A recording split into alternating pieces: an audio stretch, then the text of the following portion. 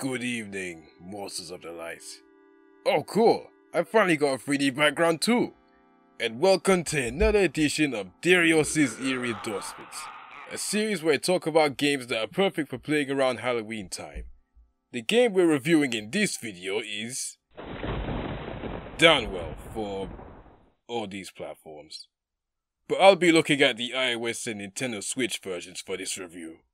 Some of you might be thinking, does this even count as a spooky title?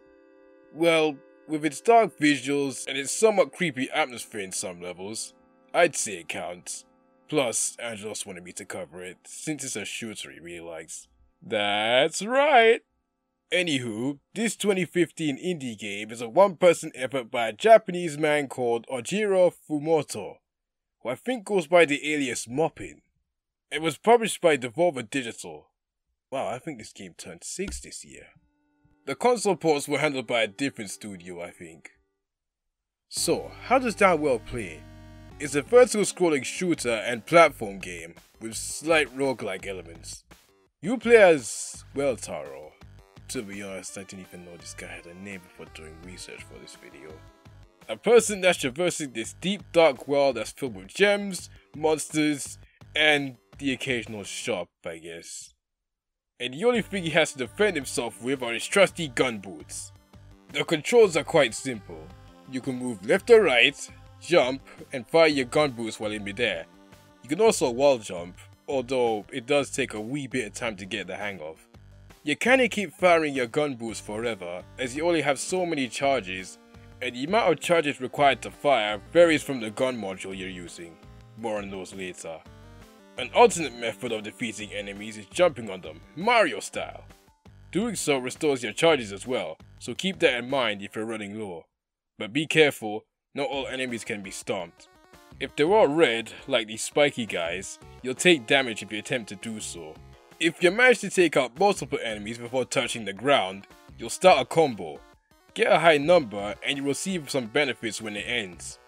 It's best to end it when it reaches 25, as you won't receive any more benefits if you go higher, unless you're going for an achievement or something. Well, Taro can take up to 4 hits before kicking the bucket, but your health can be restored and upgraded. If you collect 4 units of health while you're already at max, your health will upgrade. Alternatively, you could buy one at the shop, but they are pricey. Destroying things and defeating enemies will have them drop gems. When you consistently collect them, you'll activate what's called a gem high, and while it's active, your shots will be more effective. Occasionally, you'll find these side areas that stop time and won't end your combo. They'll contain a few goodies for you. It might be a cave with a bunch of gems, a shop where you can improve your health and charges for gems. Also, the shopkeep gets angry when you go behind the counter, but you can't steal their stuff even if you wanted. This ain't Spelunky. Or you can find a gun module along with some health or some charges. The game has 7 different weapons which are all fun to use. Some of my favorites were Noppy, which is similar to the machine gun, only you can slightly aim the direction it fires in. Burst, a 3-round burst weapon that works wonders when paired with a drone upgrade. And Puncher, just because I love the sound it makes when it's being fired and executing enemies.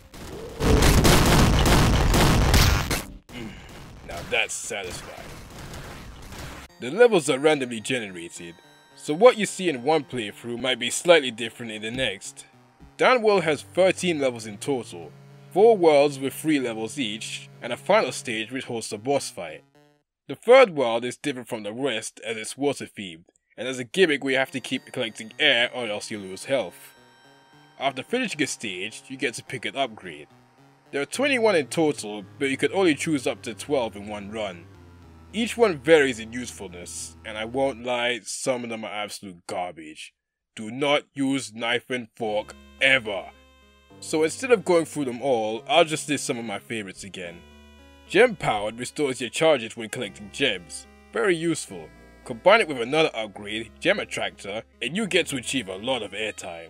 Gunpowder Blocks, which makes blocks that are destroyed make a shot upwards, and also causes the ones next to it to get destroyed in a chain reaction.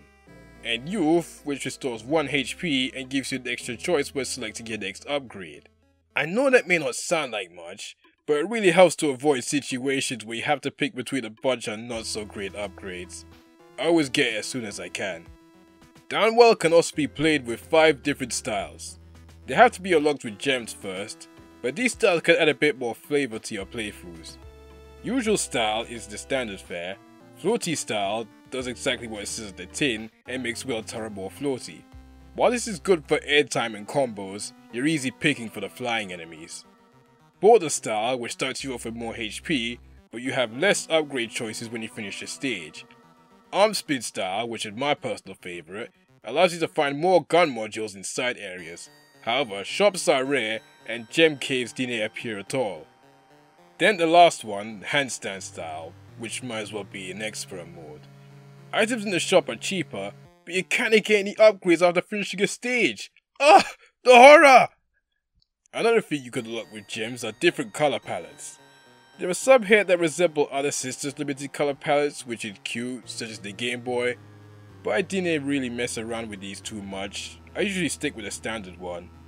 After you finish the game, you unlock Hardboard, where the enemies are more relentless, shop prices are more expensive, and the levels themselves are generally harder to get through. Are you up for the challenge? Oh, I just realized they didn't talk about the visuals or the soundtrack. The graphics are in a 1-bit pixel art style, with a touch of red here and there. It's simple, but works really well. As for the soundtrack, it's amazing! There's only a handful of tunes, but this is a short game, so that's to be expected. But what's here though is fantastic. The songs are all catchy chiptunes that really help set the atmosphere. So great job, I don't think I can pronounce that name. Ugh. And with that, I believe I've covered everything. Man, for a simple indie game, it sure has a lot going for it. And if you're interested in what you see, even only slightly, pick it up, because it's actually very cheap on all platforms. But the version I recommend above all is the Switch version. It's really the best of both worlds. And since this game isn't very graphic intensive, you will not have to worry about performance drops or anything like that. And for the love of Hades, please play with something with an actual direction pad, like a Pro controller, a Hori Split Pad Pro, heck, even one of those D-pad Joy-Cons, because those direction buttons aren't gonna cut it, especially for a game that requires instant reactions like this. Anyway, I hope you all enjoyed this review and found this game super interesting. I've got 2 more games I plan to cover for the Eerie Endorsements this year. What will the games be? You'll just have to find out. So until then, thank you for watching, stay safe, and happy Halloween!